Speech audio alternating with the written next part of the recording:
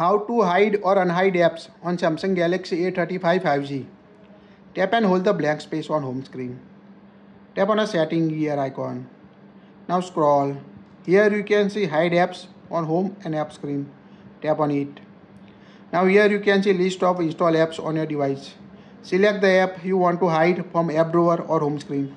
Here we select Amazon and calculator option. Tap on a done at the bottom.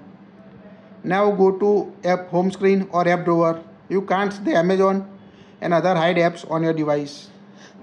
To access this app or find hidden apps, again tap and hold the blank space on home screen. Tap on settings. Tap on hide apps on home and app screen. Tap on a minus icon to remove or unhide app. Tap on a done at the bottom middle. Now open the app drawer or home screen. You can see the Amazon and a calculator or other hide apps on the last of the screen on your Samsung A35 and other Samsung device.